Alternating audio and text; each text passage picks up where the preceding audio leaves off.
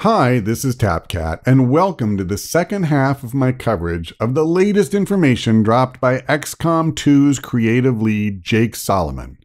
Yesterday, we covered all of the changes to our enemies, and today we'll focus on the changes to the heroes of the game, plus a few odds and ends that don't really fit well in either category.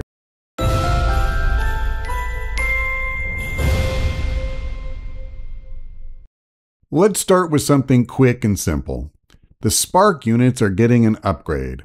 They'll be tougher, get a much needed accuracy boost, and you'll now be able to add weapon upgrades to their guns. So let's talk about the heroes. Just in case you need a reminder, we're looking at the Skirmishers, Templars, and Reapers. We'll get access to one early on, but opening the door to the others promises to be a lot tougher. The Reaper is a new type of stealth unit. Unlike Rangers, he'll have a chance to stay concealed after attacking. And they also bring a new kind of attack, where they'll throw a claymore mine and then shoot it, at which point it will explode and damage the enemy. Let's set aside the fact that real claymore mines can be triggered with a remote control in the here and now, even without XCOM's advanced technology, and that needing to shoot it to make it explode is like something out of a bad remake of Tombstone. But I'm sure it'll look cool, and somehow this activity is guaranteed to keep you concealed from enemies even though you've attacked. Now, even better, if you've picked the right ability, then doing this can even put you back into concealment if you were revealed to begin with. Now, that sounds bonkers to me, but hey, I'll take it. Now, you may be saying to yourself, "Self, who cares about stealth? What did it ever do for me?" Well, listen, my child, and you shall hear of the midnight ride of the Reaper. When the Reaper is concealed, he'll move 50% faster, and enemies have a detection radius of exactly 1 tile. So he can go anywhere on the map at warp speed. It's good for scouting, flanking enemies, or just getting to a pesky mission objective right before the timer runs out. Not that I know anything about that. And if that's not enough, one of his high-level abilities is Banish, which will fire every bullet still in his gun at any one target. Now that may not be quite as good as it sounds, because most of the bullet sponges in the game have enough armor to significantly weaken that effect. But think of Archons, Berserkers, Andromedans in their second phase, and tell me it doesn't make you smile just a little. Next up is the Skirmisher. They have a wrist-mounted grapple that pull enemies to them, so you can finally become the Viper that you've hated all this time. Conversely, you can use the grapple to pull yourself toward them and finish them off with a melee attack. Their high-level ability that was revealed is Battle Lord, which turns your Skirmisher into the equivalent of an alien ruler in some ways. So when any alien takes an action and they're within your sight, it will allow you to take an action in turn. Now, there's too many specifics about how this will work that we don't know yet, but if we can actually move and fire throughout their turn, this could be very interesting. The Templars, unfortunately, are still mostly a mystery to us. They are psionics specialists, and I think it's a safe bet you won't need a psionics lab to get one up and running or level them up, and that's a welcome change. And maybe to make up for the fact that we weren't told much overall, we know 2 of their high-level abilities. 1, Templars can create a clone of themselves, although we don't know how long that would last. And 2, they can call down lightning on every enemy in the area around them. And if any of these bolts prove lethal, then the Templar's focus will be fully restored. I haven't seen an official explanation of focus, but it seems to be the Templar's version of ammunition or at least mana, and will limit how many of his abilities you can shoot off. It's worth pointing out that each of the 3 hero classes also have specialized equipment. Custom rifles for the Reapers and Skirmishers.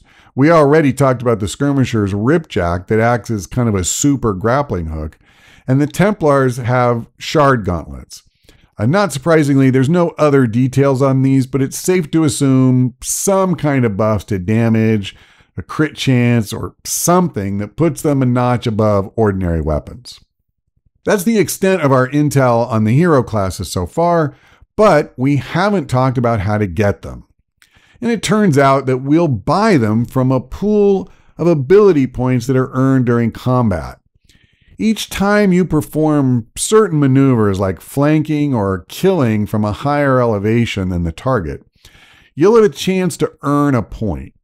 I'm going to say right now, I love this idea because it literally builds in a reward structure for players that employ tactics that are generally sound to begin with. And if this gets spelled out in the game, and we don't know that yet, it could really help newer players learn some fundamental tactics and get traction in the game. But these ability points can also be used to purchase abilities for your existing soldiers. The Advanced Warfare Center is out and a new training center facility is in. Instead of each soldier being randomly assigned one hidden ability, now there will be a pool of 4 you can choose from. And it'll be up to you whether you want to buy abilities for each soldier. If you wanted to, you could buy all 4 for one. Just be aware, some of these abilities are more expensive than others. So you really are going to need to get out there and flank the hell out of those aliens and fill up your ability points piggy bank ASAP. My final note on this topic is that I'm thrilled with this change. As a player, I'm far more interested in having to weigh costs versus benefits and make hard choices than I am in just taking whatever result random chance hands me. And that's basically what the AWC was doing. I mentioned that you have to buy heroes, but let's talk about who you buy them from. The Resistance factions will be visible in a variety of ways. Well, visible and audible.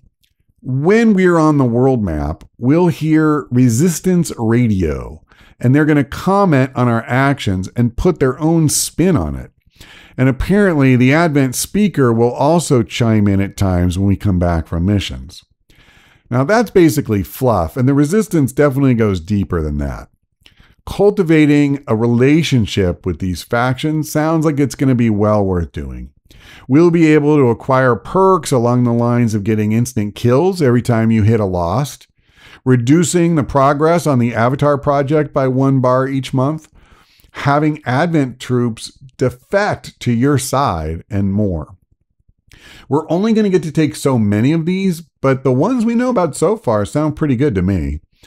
There's also going to be missions where Resistance soldiers will fight on the map and they'll help you, but they're actually going to have a turn of their own. And going back to the idea of making tough choices, each faction will have different perks. So you have to figure out where to put the bulk of your time and resources and whose favor you want to go after the most, because I don't think you're going to get very far if you're trying to court all 3 at once. And the Resistance factions also play a major role in hunting down the Chosen. If you want to track down a Chosen to its citadel, you'll have to spend points with its rival Resistance faction to do it. Now wait, a rival Resistance faction? Yeah, that's right. It's not an accident that there are 3 Chosen and 3 Resistance factions. So each faction is going to have kind of a grudge match going with a particular Chosen. And that will be randomly assigned at the start of the campaign. And they'll be able to show you the location of that citadel, but only if you perform covert actions for them first. And we'll talk more about the covert ops later, but if you do enough for them, then you can finally get the chance to take out that Chosen. And my guess is that long before the game is over, these guys will be more annoying than a caltrops in your shoe, and killing one is going to be sweeter than candy. Now, interestingly, Jake Solomon predicted that it would probably be common for players to not get around to killing all 3 prior to the final mission. If that happens, though, you're going to find the surviving Chosen waiting for you together at some point before you start the end game missions at the radio tower. Well, as of today, there's no question Mr. Solomon certainly knows a lot more about War of the Chosen than I do, but I'll tell you what, If it's possible to put all of the Chosen 6 feet under before the final assault on the alien base, then old TapCat is going to make it my mission to blow each of them away to whatever alien hell they crawled out of in the first place, and I'll be smiling when I do it. No brag, Jake, just fact. And killing Chosen won't just be emotionally satisfying, you'll get their weapons too. The Hunter Sniper Rifle has a number of upgrade slots, and it takes just one action to fire.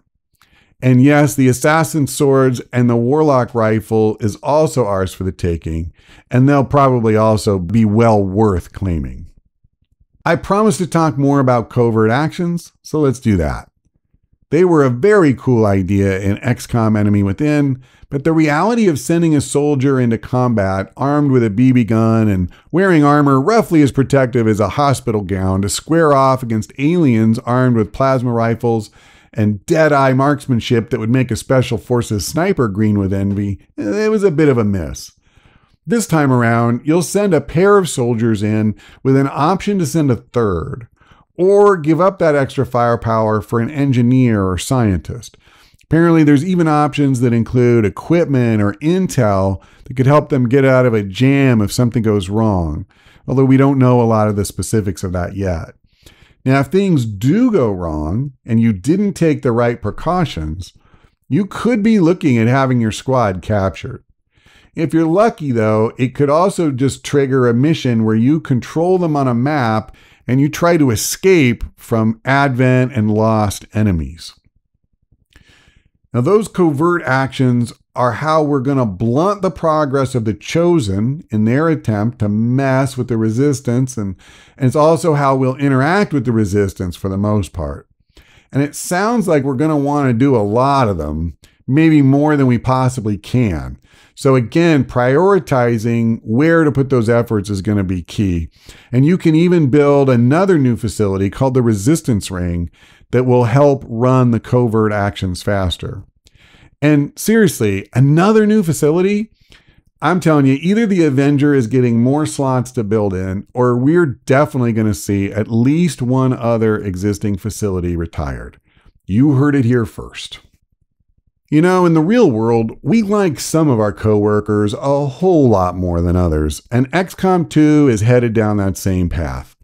Every soldier will be randomly assigned a compatibility score with every other soldier, ranging from low to very high.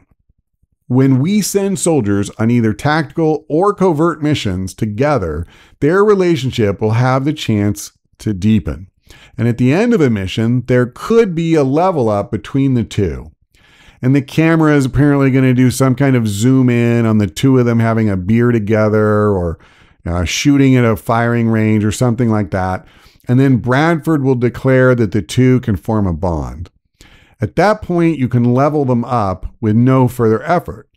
But after the first level, you'll have to have them spend time in the training center to move it forward. Now, you might ask what going up in these levels of bonding will get you.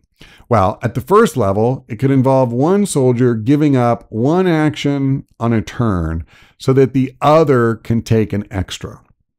And at the third level, you could do that twice on a mission, as well as employ a new ability called Dual Strike. Now that basically means that when one of the soldiers fires at an enemy, the other will too, and it won't cost them an action. It wasn't clear whether this is an activated ability with a cooldown, or even just like once a mission, or if this is an always-on passive ability. And that's a huge difference between the two, so we're going to have to wait to see just how good that really is. Another benefit of bonding is that if one of them goes to the other, it will cleanse them of all negative mental effects. And that should include the daze effect that the Chosen will be using against us. And finally, bond mates will also complete covert actions faster. And then we come to Will.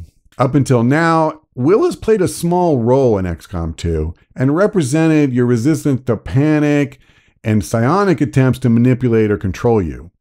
Now it's going to be integrated with a new fatigue system. From now on, we'll need to rotate soldiers out of combat missions to rest or be punished fairly severely. For starters, a tired soldier's will is going to drop, and if they are hurt or exposed to enough enemies, then it will drop even faster.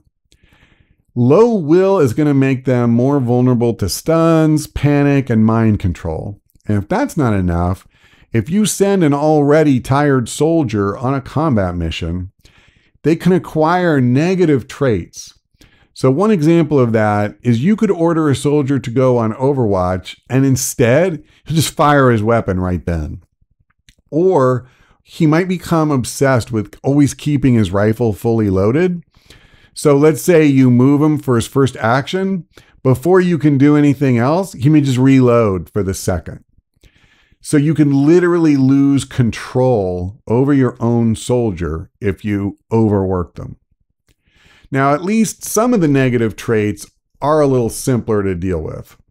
They may be afraid of a particular enemy type and hunker down when they see them, or maybe go berserk. Traits like this, they only trigger once in a mission, and apparently they can be cured in the infirmary. But I assume that means even more downtime in addition to the rest that they already needed. All right, if you're still with me, hang in there because we're in the home stretch. So next, research has been tweaked to include breakthroughs and inspirations. Breakthroughs are random events and will occasionally be offered a chance at a new technology that offers a random perk like bonus damage to a certain weapon type or halving the cost of a particular facility.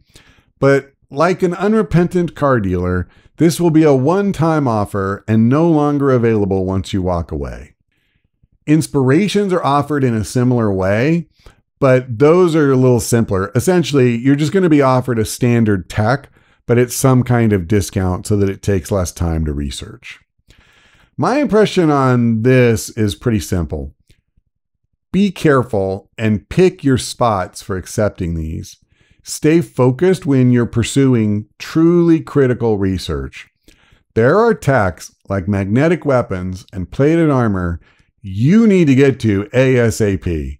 And if you spend all your time chasing rainbows instead, simply because they're essentially on sale, then you'll lose more and more soldiers on the battlefield in a version of XCOM 2 that demands more able bodies than it ever has before.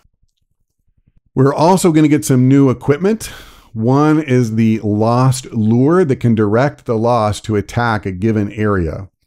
And again, I'm wondering if it will be a viable strategy to purposely use explosives to bring the Lost in and then use them against Advent, or at least take advantage of their presence when they do show up on their own.